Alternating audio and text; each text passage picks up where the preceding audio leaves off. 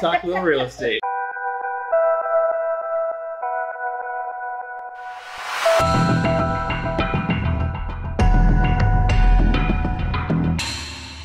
So recently, a buyer was having some questions about a buyer's agency and why is it important for a buyer to have their own representation when it comes to buying real estate. What do you think is an important part about that buyer's agency? Listen, folks, a buyer's agency is a protection. If you're out there shopping, you don't want to hire the listing agent because they work for the seller. And again, it's like hiring your ex's divorce attorney. Good point. The agency agreement basically means I can open up about defects if there's something wrong to work for you. You're hiring me, you're not really paying me. You're hiring a professional to help you with a kind of a big deal. Right. It allows me to open up my mouth and negotiate and point out things that are wrong with the house where before then I worked for the seller and I'm not allowed to tell you. All right, so you heard it here first. Hire your own agent, use a buyer representation, and get a buyer's agent when shopping for homes. And don't be scared of these, just read them. You know, you want somebody that's gonna hustle and look up stuff and work for you. And work for you, that's the main thing. Right, that's it. Thanks for watching.